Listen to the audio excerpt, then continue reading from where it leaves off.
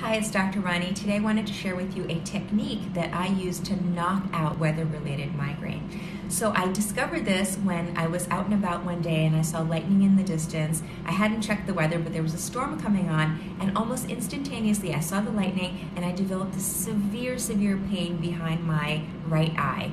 And it was just, it almost knocked me to the ground. It was so bad. And I had no medications on me. I didn't even have water with me at the time. I didn't know what I was going to do because I knew it was going to develop into a full-blown migraine. So what I did was I did acupressure. I took my index finger, I put it right here.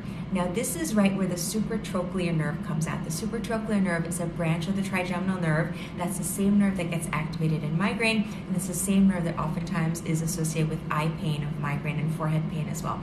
I put my finger right here, I pressed down as hard as I could for 10 seconds. Next, I moved my finger over to where the supraorbital nerve comes out. It's right next to it, along the brow, just underneath the brow. I held it there for 10 seconds. Then I took my finger and I held it right here, just on the side of my nose, again 10 seconds. And then I put my finger here over my maxillary bone and I held it there for 10 seconds. It was incredible. After just 10 seconds at each site, my headache went away like that. It was unbelievable. I almost didn't, trust it.